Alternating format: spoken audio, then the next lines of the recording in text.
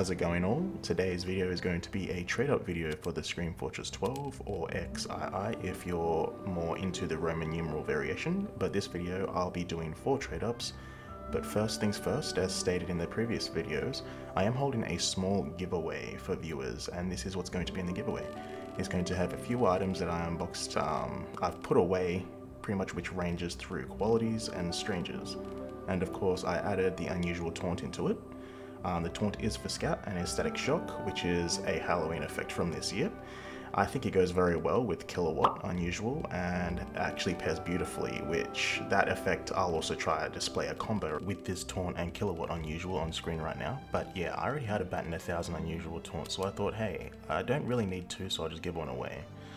The giveaway will be on scrap.tf and it is going to need a password to enter, which I'll say at some point during the video, so just pay attention during the video.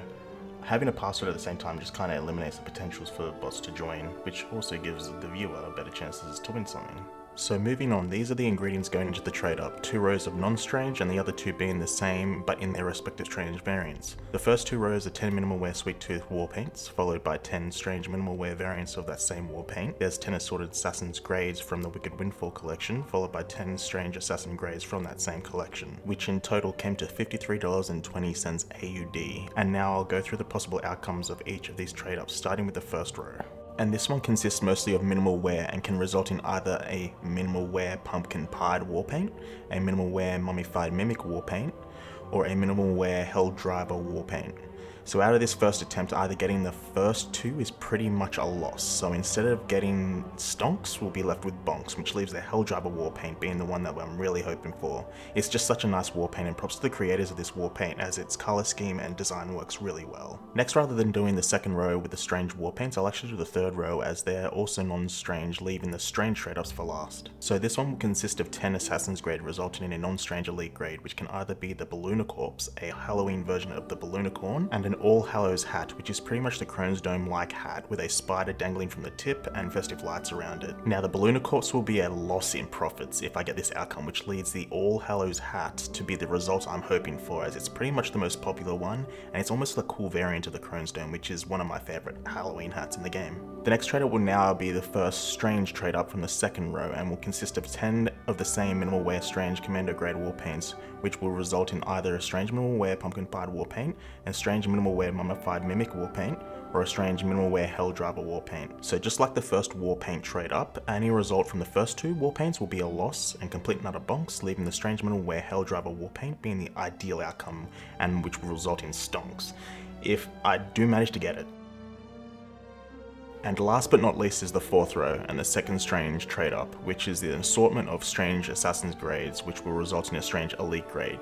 These 2 outcomes are the same as the previous cosmetic trade up, which is a strange Ballooner Corpse elite grade companion and a strange All Hallows hat elite grade.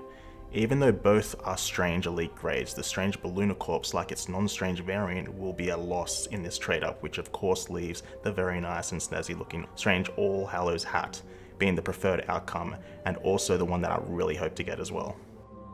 But with all that information out of the way, let's start with the Commando war paint ones. So we'll start this first trade up, and with these ones I actually put a buy order of about 29 cents. This is AUD, not USD currency, which this one pretty much cost me about $2.90 in all to pretty much gather all these ingredients up. So the one that we want out of this one, obviously as stated before, is the Hell Driver one, which that will probably be the most profit out of all the other ones. So I never really know what to write on these ones. We'll just basically just put Hell Driver. I'll just put Hell Driver. Basically what we want as a result of this. So Hell Driver, please, Gaben. Okay, Gaben, let's put a smiley face down here, yeah. It's kind of a little bit patronizing, but you know, we'll just give it a shot, and yeah, we'll see what we get. So here we go. Ah, damn it. Okay, so the mummified mimic one, so that is unfortunately bonks, that's not stonks there. Okay, so it actually changes color depending on team you're on. So it's just, yeah, teeth with eyes as like sort of a mummified look. But yeah, and that is minimal wear. So yeah, on to the next one. I guess we'll start with the next non-strange one, which will be the assassin grade one to it's elite grade, I believe. So these ones I actually put a buy order, so everything I put a buy order for, and this one actually cost me $6.30, I believe. So each one of these put 63 cents in AUD. So yeah, pretty much what we want out of this is the All Hallows hat, or hatte. So we won't put anything patronizing like the other one on, and might succeed better. So yeah, I'll just write this. Oh no, okay, I didn't mean to do that. For the love of Gaben, work. Yeah, work. Let's go to work, Gaben. Let's get this. Fingers crossed. Oh no, it's the Ballooner Corpse. Okay, wow. Oh well.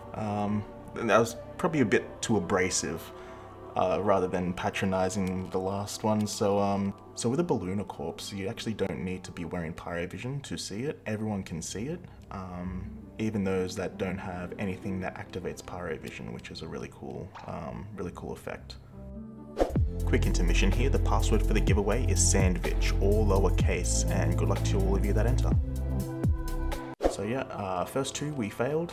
So I guess we go on to the third one here, which is the first strange one, which is actually the one that I really want to work. So these ones, the strange commando minimal wares, I put a buy order. Each of these cost $2.20 AUD, so it came out to $22 in all. Best way to make these profitable is to put buy orders for less what they're going for actually on the listing orders on the market. So yeah, we'll actually put a little something just positive on this one. So yeah, I love TF2. Let's just put that. Yeah, that's just straight out positive, you know. And we'll put a smiley face down there. And okay, click the stamp. So this is the one that I want. Fingers crossed. Let's go. Yes. Okay. Yes. Hello there. Holy dooly! It's good. Nice. Okay, so we actually got that one. That's fantastic. Like, it's such a good war paint. To be honest, I actually think that this one is better than the elite grade one.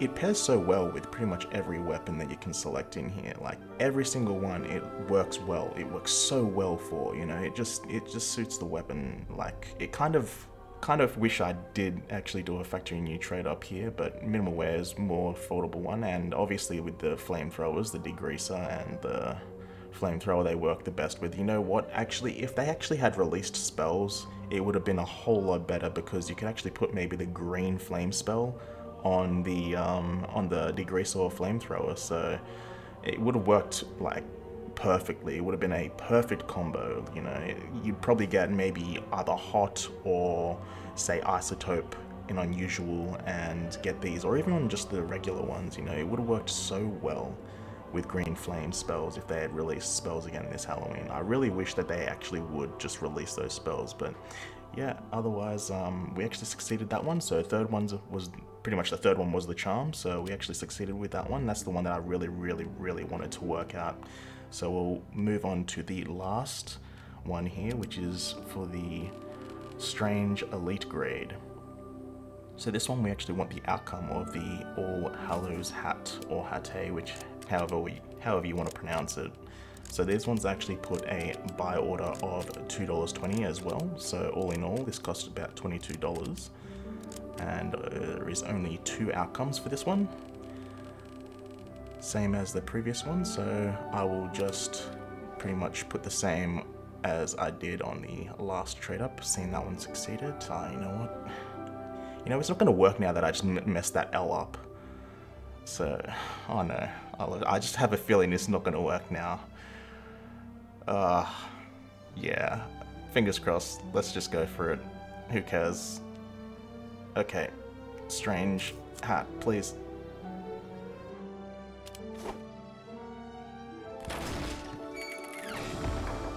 Oh no.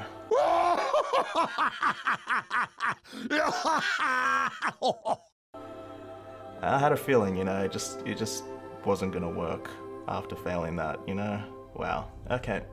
So, I guess that is the result. All in all, I succeeded 1 out of 4, so I failed the 3. So I got 2 of these balloonacorns. So, balloonacorps, sorry. So, truthfully, the Helldriver Strange saved me there. I could have easily gotten shafted on any one of these trade-ups really, but thankfully the trade-up succeeded on the one that counted, and to be honest, it's the one that I really wanted. All in all, the cost of the items purchased for the ingredients totals in $53.20 AUD, and as a result, after trading up, I was left with about $87.70 AUD.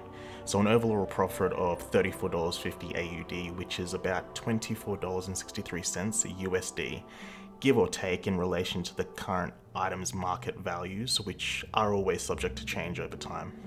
So in conclusion, if you enjoyed the video, be sure to comment and like. To see future trade-ups on the channel more often, letting me know is a great motivator and a great way to know what my subscribers want to see.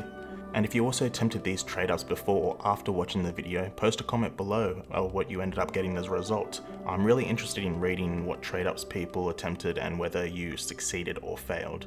But with that being said, thanks for watching, subscribe for future content, and as always, have a good one. Peace.